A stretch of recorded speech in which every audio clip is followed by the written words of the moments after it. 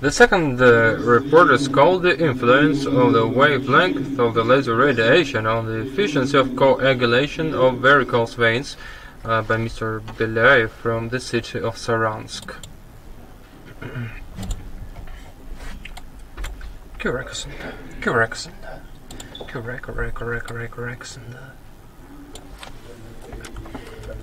Dear colleagues, you have been talking about ozone all the time, but to make it more diverse, don't you mind listening to a report on another subject, because ozone and laser are unite physical methods of impact. Physical antiseptics, for example. If you're a third-year student, you would know this. If you were a third-year student, you would know this.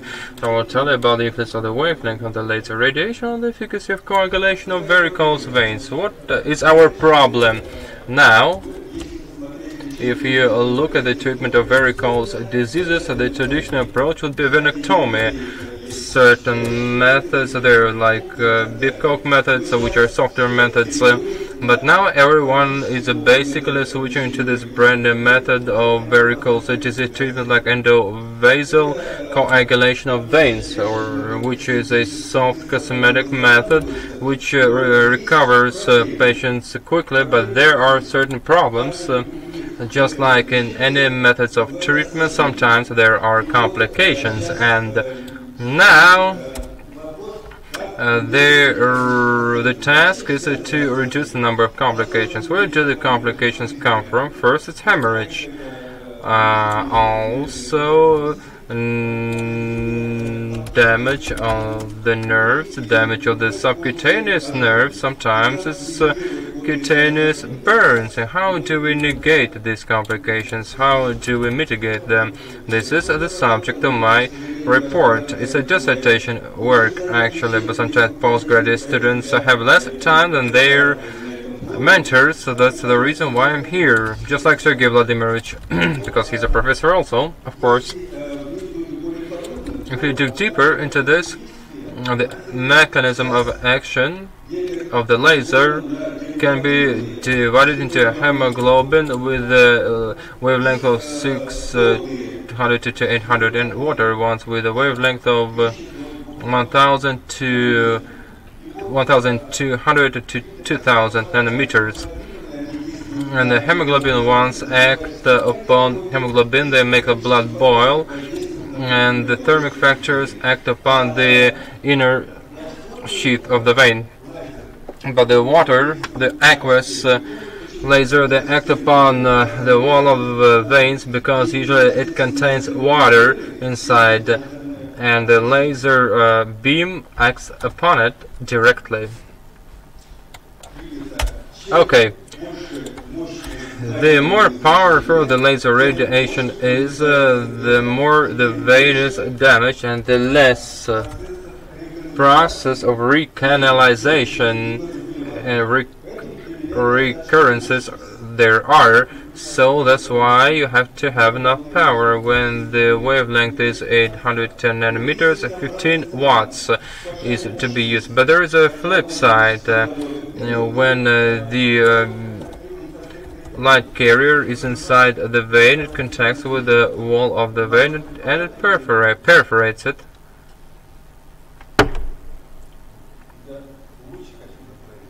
I want to point the laser beam at the screen. There is a button in the middle.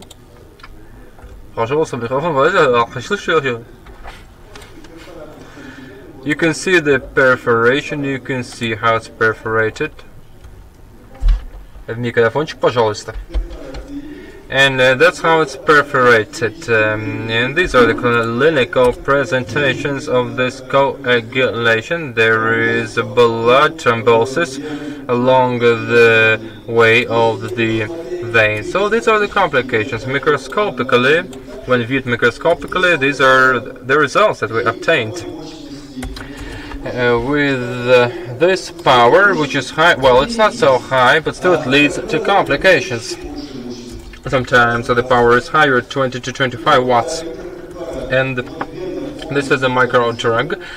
The vein is fully damaged. Their differentiation of the muscular sheath is damaged. There is a vacuolization, and there is perforation in the area of the contact.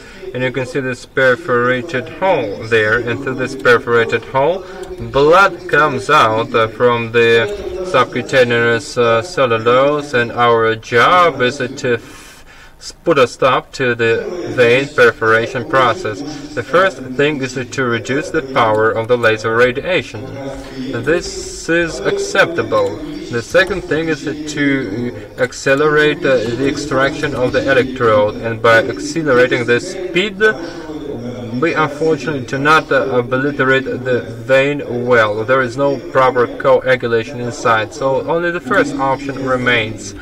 In order to reduce these complications, we can only use the first option. Now the second one. The aim of the paper is to give a comparative evaluation of the degree of varicose vein damage in laser coagulation using a wavelength of 810 and 1885 nanometers and a minimum power of 2.8 watts, which is quite a low power of laser radiation.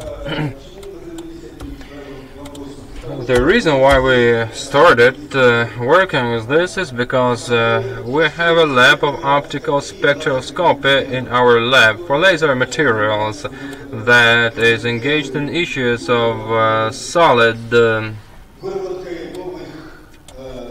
production.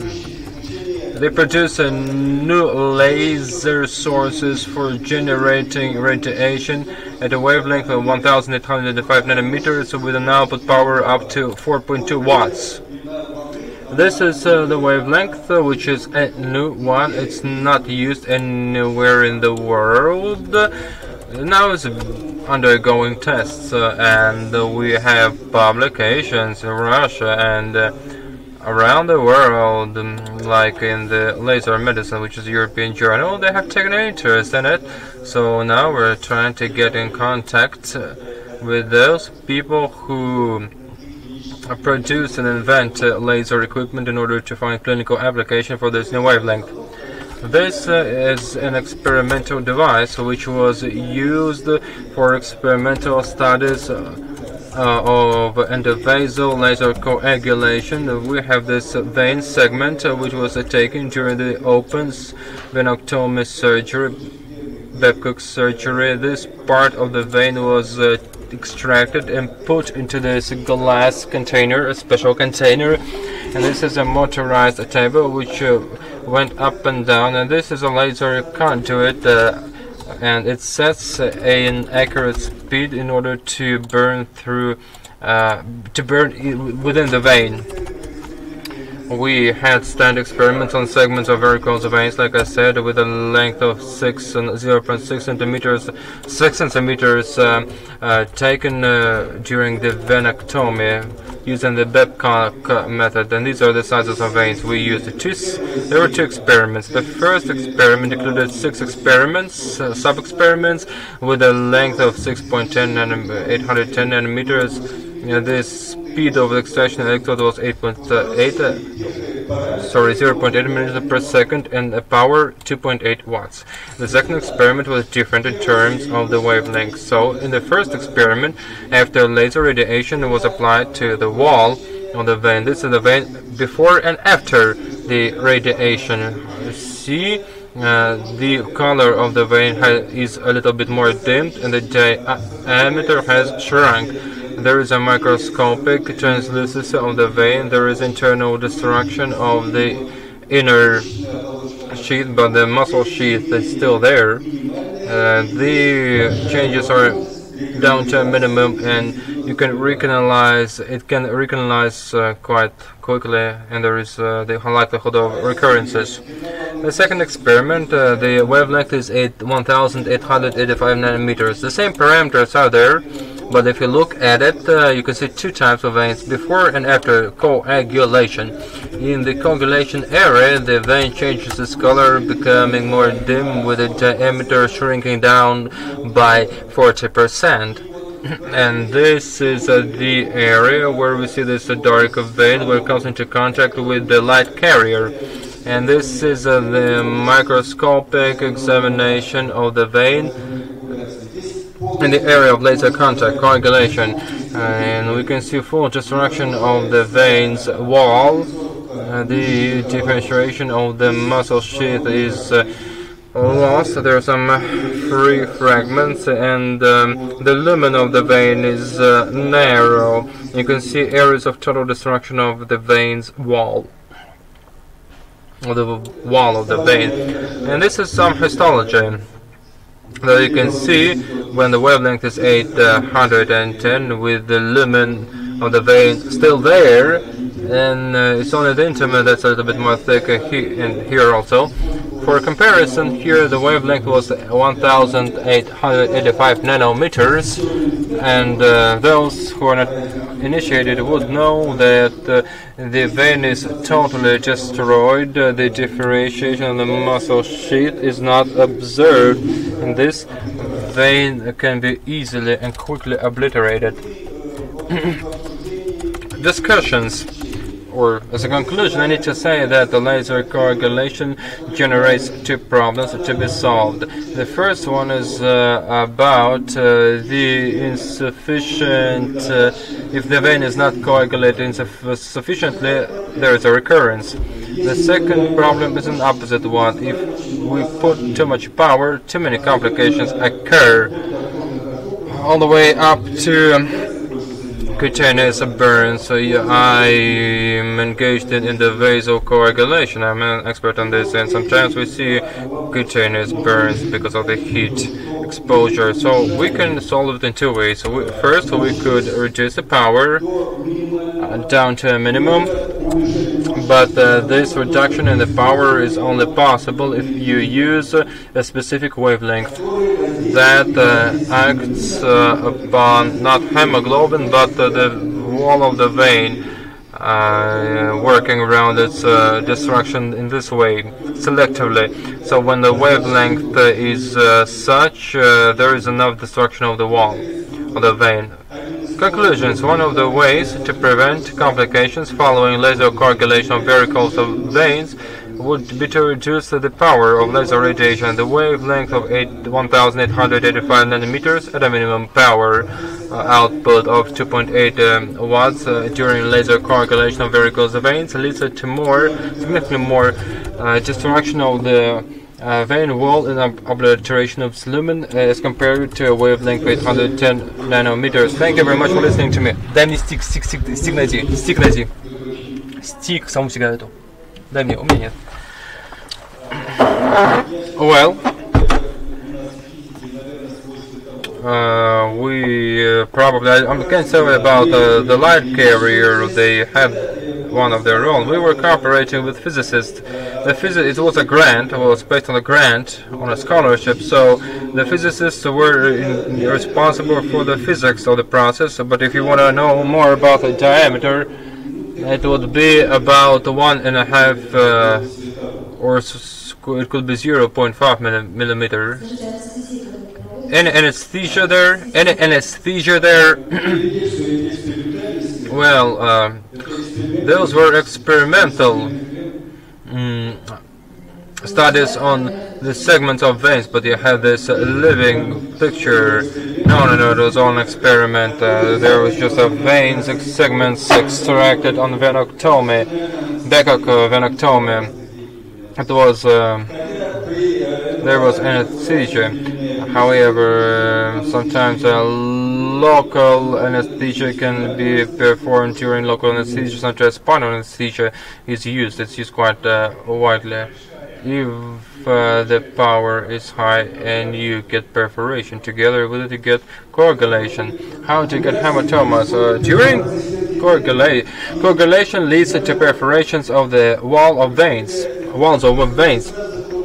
The lumen doesn't shut down right away. There is like a cascade of blood coming out. Histologically, I showed that in the lumen of the coagulation, in the lumen of the perforation, there is a blood clot, but the blood clot forms after the blood is out,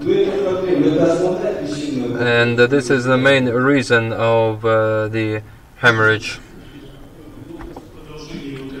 To continue, as far as I know, because once I was engaged in these issues, if the diameter of the vessel is over 2 millimeters, thermal coagulation, thermal and laser coagulation don't save the patient, because there is so much blood lost and the blood clot can't just get there. But here we're dealing with large veins, the diameter of veins here, so the efficacy is not real clear. Also,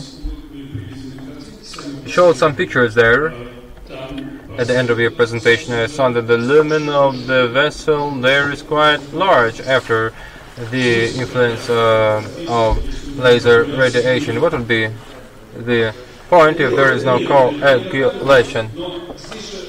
Okay, I know what you're talking about. You always have some clinical things that have to do with the real coagulation, right? Unlucky. And experimental studies on vein fragments. And there you go, saying that there's some cutaneous burns can occur, but what cutaneous burns could occur because you're not working with the skin, you're working with the vessel. Right? These are two different things. Thank you. Thank you very much for your question. I have one more question so that I wouldn't forget it in the future. As far as I know, and I would like to answer your question, what I have shown is an experiment. There is no blood inside. It's the empty vein or physiological solution. When coagulated vein, especially in hemoglobin laser, there was a thrombus and was obliterated, then the vein closed up. But it was not in this experiment. No, it was not in this experiment. This is a theoretical thing. The issue here is when the thrombus is created, it can recanalize 10 days recanalization happens. Foreign literature says there's an opening of the vein happenings. First of all, with no blood, we have experiments on animals where occlusus opening. The second question in this subjects. Well, the thing, if you have an empty vessel or filled up with physiological solution, it is a completely different thing, and impacts are different. And in this case, you mentioned that the laser, you call them, I did not hear such term before. What did you call them? Laser. No, we use this term, classical term, that is used in all of the sources in vessel coagulation on laser therapy. It was not my invention. Okay, those were lasers affect the walls that have lots of water concentration. We take a look at the vessel water concentration. It's up to 60% max. Well, what about, I think muscle tissues about up to 80, and I think in what is 90 more of water. What the question is, the real picture when we have a vein, a vessel, and there's a blood in it, and laser coagulation is produced. But what about the blood? But the blood, because blood has much more absorption in the water composition and such division of lasers as per their the length of the waves. This was a very complicated question. It was a long one. Of course, there's a difference in the vein opening. Either blood or physiological solution is a huge difference. If it is a physiological solution, we perform laser coagulation with the line of light insert, there is a covering film, and this film creates high temperature. This high temperature results vein obliteration and perforation. That's why the question is how to dodge this formation when erythrocytes are melted. The more damaged the vein is, we have performed experiments, it's not the case. Sometimes the more soft vein damages, and in order not to have perforation, for colleagues suggest to lift the vein up in order to create an opening so that the less blood concentration will be in the vein. I think a huge number of questions were asked. Not so many people here really understand the topic, and it's a complicated one.